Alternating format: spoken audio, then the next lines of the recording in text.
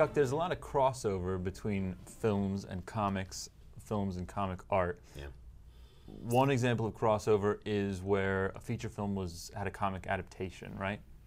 And I know that this was a frequent process in the 70s and the 80s. You know, in the pre-internet era, it was people went and saw a movie, they loved the movie, they craved more content, they wanted to get their hands on toys, whatever it might be, and a comic book was a frequent tie-in for a major motion picture, right? Yeah, usually, you know, when you saw the movie hit the screen, there was always a comic adaptation waiting, you know, usually on the newsstands at the same time, and that was pretty common. So a lot of artists would have to.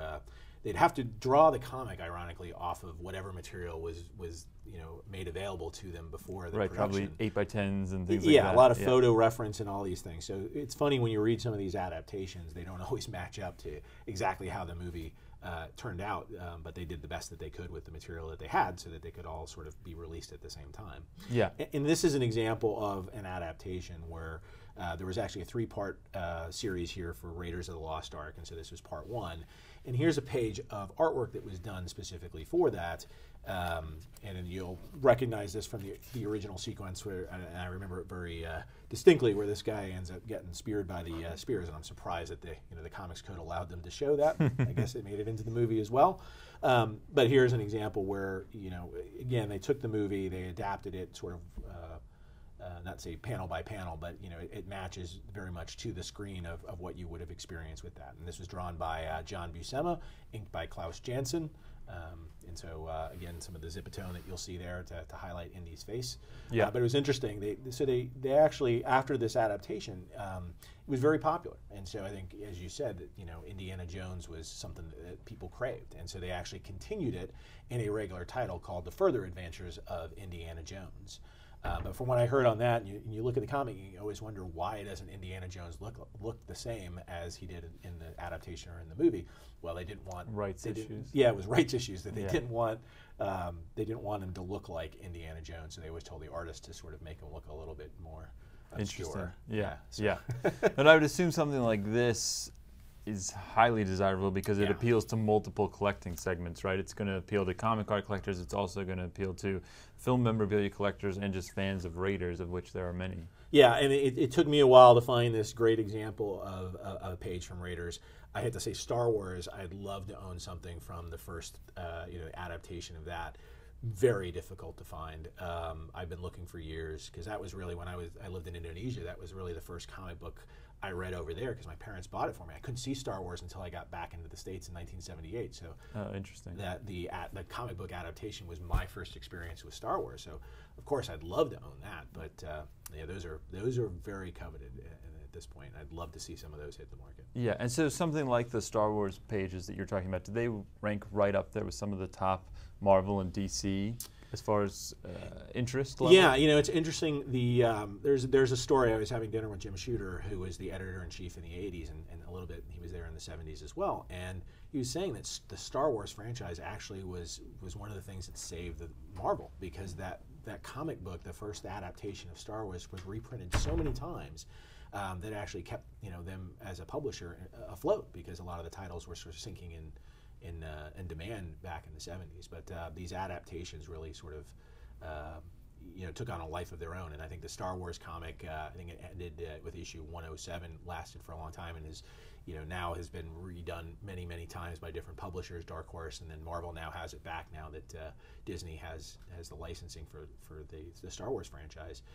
But you see these taking on a life of their own and taking on new adventures, and I think that was very cool to be able to see, you know, almost new movies that were made. And I think, you know, people that collect movie props and are sort of into the movies should also look at the comics and also the art to say, you know, maybe this is a way of enjoying your favorite characters in movies. Yeah, yeah. Well, it's interesting. And I know that there's sort of a flip side of these adaptations as well, which is obviously comics were a very popular form of pop culture, and in some cases feature films have sort of been born out of a comic book, right? Yeah, so there's some examples. You know, sometimes when I go to a movie, I'll go, wait, I recognize that. That was that was almost the exact way that it appeared in the comic book, but that maybe in 20 years earlier. And so it's always, part of this detective and sleuthing that you do is I think you look at a lot of the stories of the movies today. So a lot of the stuff that's going on, especially with Thanos, a lot of the things that you saw in the Transformers movie was based off of the original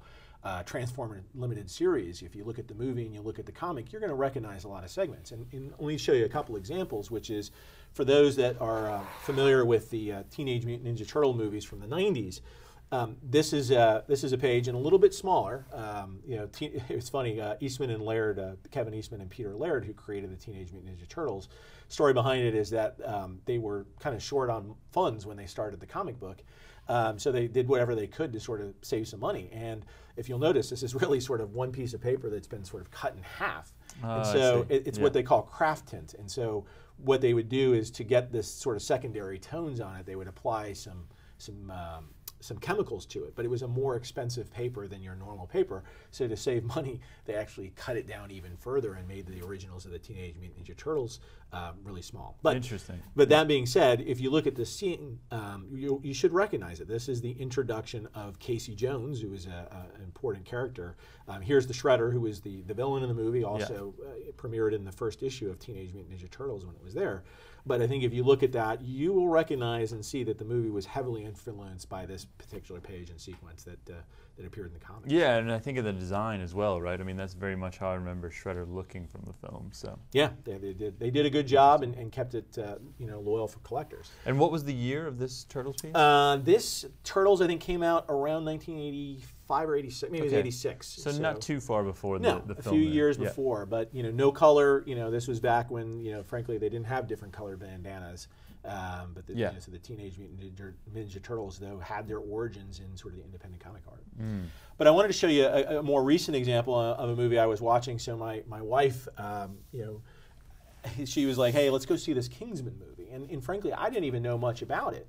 But frankly, I hadn't been keeping up with my comics lately. But Kingsman actually started as a comic book by Mark Millar and Dave Gibbons. As a Star Wars fan yourself, you'd be interested to know that Mark Hamill actually makes an appearance on the first few pages, as Mark Hamill, and I think they actually worked him into the movie, as you probably know as well. Cool. But they actually mentioned that they actually kidnapped Mark Hamill as part of that. So they had some changes to the story when you actually read the Kingsman graphic novel versus what's in the movie. But when you look at these two pages, you'll notice that this page right here, there's a sequence in there where they're looking at the newspapers of all the things that happened while they were off saving the world, and the fact is that the newspaper headlines don't mention anything about it. Well, that was obviously lifted directly from this page here, and then here's where Eggsy sort of suits up for the very first time and becomes a Kingsman, sort of a very sort of a big spectacular page, and I guess they thought it was spectacular enough that they actually included it on the back of the graphic novel. That's very cool. Yeah.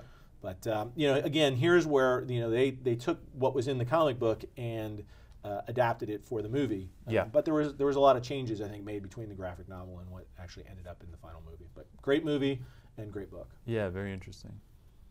Yeah, and then I think as far as movies go, there are some that frankly it's harder to get. As far as if you want examples, and when I look at sort of my collection. For instance, Kick-Ass, which was also done by Mark Millar, and it was actually done by John Romita Jr. and Tom Palmer as the artists. The artwork for that has never hit the market. They actually have kept all the artwork and haven't sold any, aside from a handful of pieces that were done for series or publications outside of the U.S.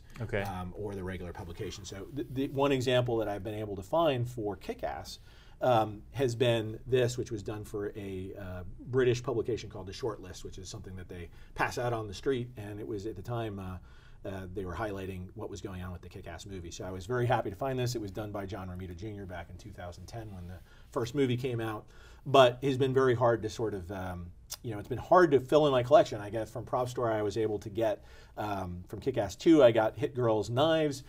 From the first Kick-Ass movie, I have his batons. So great, but and as I looked at this piece, something that was missing was really sort of the tie-in to sort of what I wanted to do with my collection. It's great that I've got the batons here, but I don't have anything that shows her knives.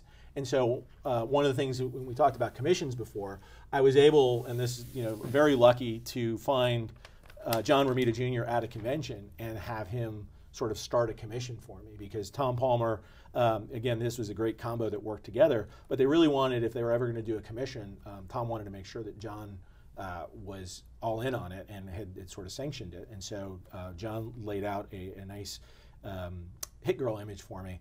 And I asked Tom to finish it, and I said, look, I'd really like it to be in the weapons room. I'd like it to, include some of the knives, that I've been able to accumulate in my collection. And they put together this great piece for me. And this is, again, a way of sort of bringing my prop collection and my original art collection together. Very cool. And so did you have to provide reference of the knives in order for I did. Yeah. It's strange because I think that the knives weren't as prominent when they actually drew the Kick-Ass book. Yeah. And you'll see their version of Hit Girl, from the actual comic here. I wish I could have that cover, but that's one that they decided that they wanted to sort of hold on to. But I think they did a fantastic rendition, and I think Hit Girl was the breakout character of that movie. For sure. And I'd love to see more, but until that art is released, I've got two great pieces. Scratching the itch. Collection. Yeah. Well, superb. Very cool. Thanks for bringing these out to show us. Yeah, my pleasure.